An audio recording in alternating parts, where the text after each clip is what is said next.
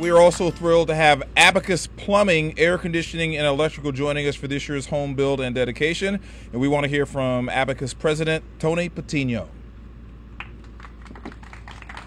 And we have this for you as well. Thank you, sir. Okay. Thank you very much. Wow, what an honor! What an honor to be here, and so excited to be a part of this this journey for Keisha and her family. And from Abacus, you know, we've been in Houston for 20 years, and just to get the opportunity to continue to partner in our community with Habitat for Humanity, KPRC, what an honor.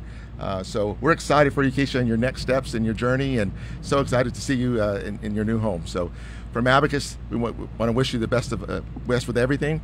And so one of the things we want to do for you over the next 2 years, all maintenance for your homes, for your home services, will be taken care of by Abacus. So that'd be your HVAC, electrical, and plumbing.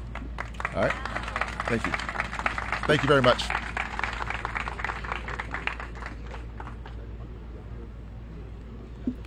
Thank you, Tony. Thank you, Abacus. The moment we've all been waiting for. A short time ago, we showed you the beginning of our 2023 Habitat Home Dedication Ceremony.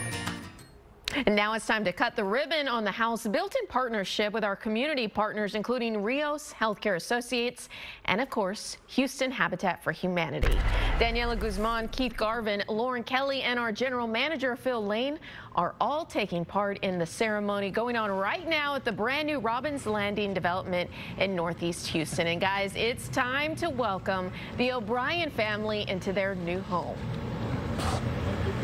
Yes, it is. Look at all these wonderful build partners. We are ready to dedicate this home, right? Yes. You ready for the ribbon cutting? Ready. Yeah, you know, it's amazing. Some very humble beginnings right in the KPRC 2 parking lot just a few months ago to this beautiful home that we have here before us. We are all so happy to be a part of Keisha's journey and her family as well. We have Keisha here, daughter Stormy, and mom's here as well, indeed. Yes, big day. We're ready for it. So I'm standing next to Keisha. You've got a big, ginormous pair of scissors. You've put in the sweat equity for this home. Are you ready to cut the ribbon today?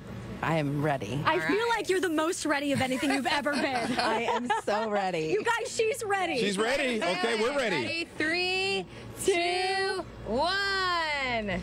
Woo!